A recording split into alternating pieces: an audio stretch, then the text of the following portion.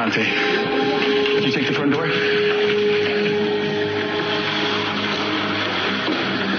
Jason. Commissioner. Where's Dante? They're working on him now. How badly is he hurt?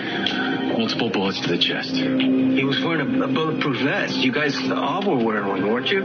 We think they were armor-piercing rounds. Gunfire exchanged on waterfront. Increased police presence. Okay. Got it. You have this under control? Okay. Thanks. He said he's got it under control.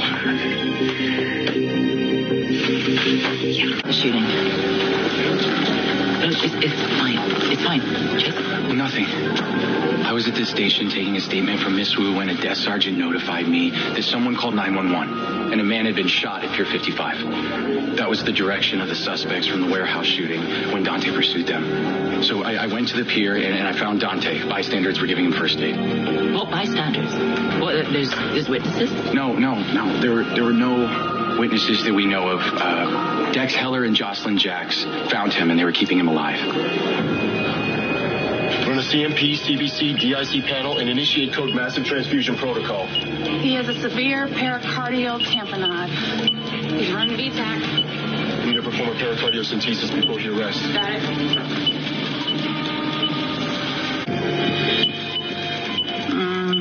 His trachea is deviated. His lung is almost completely collapsed. Prep for a chest tube. He's still running VTAC. His pressure's dropping.